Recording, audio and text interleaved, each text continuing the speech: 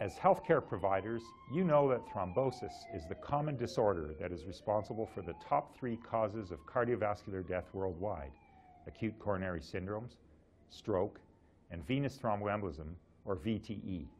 Yet many of these deaths are preventable. Hello, I'm Dr. Gary Raskob.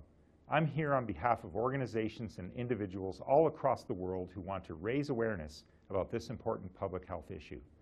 To that end, October 13, 2014 marks the inaugural World Thrombosis Day. Led by the International Society on Thrombosis and Hemostasis, with oversight by renowned medical and public health experts, World Thrombosis Day is an educational initiative with the goal of reducing the significant disease burden caused by thrombosis.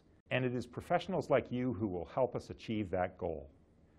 Venous thromboembolism, which includes deep vein thrombosis, or DVT, and pulmonary embolism, or PE, kills millions of people worldwide each year. In Europe alone, more than twice as many people die from VTE than die from breast cancer, prostate cancer, AIDS, and motor vehicle crashes combined. 543,000 deaths a year in the European Union. That's equivalent to losing every passenger on 86 jumbo jets each and every month. We want to change that. Together, as healthcare and public health professionals working hand in hand, we have the ability to reduce the toll of this deadly disorder. That is what World Thrombosis Day is about. It's about starting an urgent conversation with healthcare providers, public health professionals, and the public to raise awareness, better identify patients who are at high risk, and to take action to reduce the risk. We know that VTE can happen to anyone at any age. Some people have no warning signs or symptoms, but we also know that there are risk factors, warning signs, and situations that can provoke the development of VTE. The 3 major risk factors are: 1, hospital admission. Hospitalization leads to 2 out of every 3 cases of VTE, and VTE is the leading cause of preventable hospital deaths. 2, surgery, especially major surgery such as hip and knee replacement, major trauma, and surgery for cancer. And 3, immobility, especially if prolonged. Additional risk factors include increasing age, especially over 65 years of age, medical illnesses like cancer, stroke, heart failure, or chronic lung disease, the presence of antiphospholipid antibodies, oral contraceptives and other estrogen-containing medications, pregnancy, and the postpartum period. There are also inherited risk factors that we really can't change, but which we can be aware of.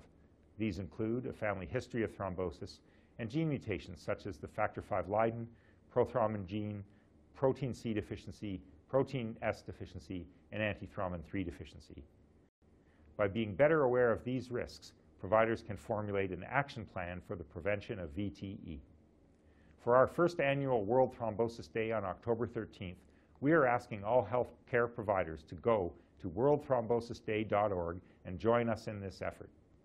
The website provides helpful information for you, your colleagues, and your patients.